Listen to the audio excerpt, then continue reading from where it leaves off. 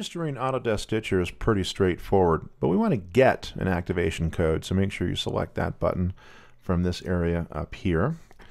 And then you're going to continue with the next button, and on the next page we're going to need to create a user ID if you don't already have one on Autodesk.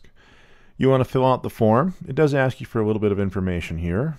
Please make sure you choose a password between 8 and 12 characters. That is important for Autodesk registration. And you can include optional information, which includes your phone number and/or fax.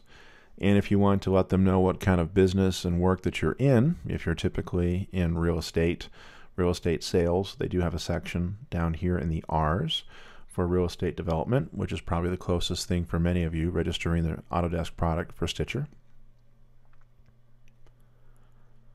So you'll select that, and then of course you'll continue with the next button.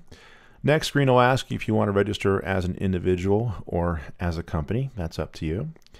This screen lets you double check everything to make sure you've got all your information correct, and if it is, you'll hit the accept button, and this will bring you to the very last section of Autodesk Stitcher registration before it gets you your codes. And here you're going, obviously we're going to create a brand new account, so we're obviously good, so we're going to click the next button here. And this takes a second or two, but this will now create your user account on the Autodesk Stitcher on Autodesk server. And when that process is complete, you'll end up getting some confirmation activation codes. Now, you need to print this thing out and keep that in a safe place because we might need it if you ever have to reinstall your software product.